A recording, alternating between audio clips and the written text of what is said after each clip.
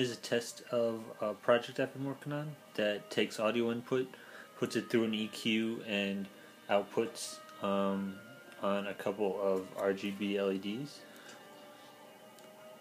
So right now I've got some Star Trek on in the background. It's basically this chip here, and then this auxiliary EQ chip. It's not a question of manpower, it's a question of multiplication. The dribbles are breathing so fast we can't keep up with them. You can see it has a pretty fast response. I can try out some music also.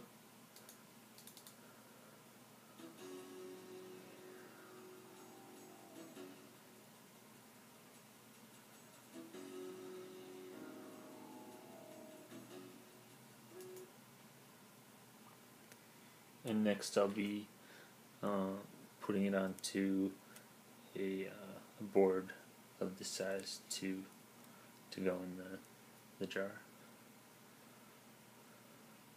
Hope you enjoyed.